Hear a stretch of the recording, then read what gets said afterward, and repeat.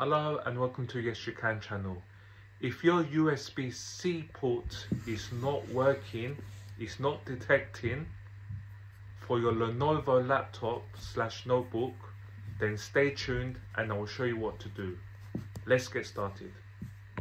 As you can see, USB-C cable has been inserted, but there's no notification in Windows to suggest it's working or on my device. So what you need to do is detach all the cables, turn the laptop on the other side. So look at this pinhole here. Can you see? So what you need to do is put a pin in there. So this will do a soft reset on your Lenovo laptop. Insert the pin and you will hear a click. You remove it when you hear that. Now turn the laptop on the other side. And just open up the screen just like this and wait. So you can press the power button as well on the side if you want to, but just wait. It takes some time, it's configuring. So what this basically does when you reset this and you put the pin inside that hole, it does a soft reset as mentioned. By performing a soft reset, you are clearing all the settings and cache on your board. You need to give it some time. It's going to reset, so restart Windows.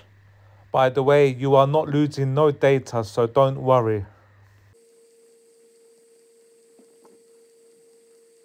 Your Lenovo laptop will start and this error message will appear. This is normal because we have reset the board. So just press escape.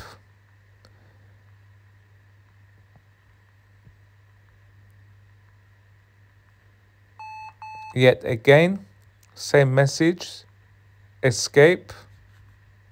Now Windows will restart.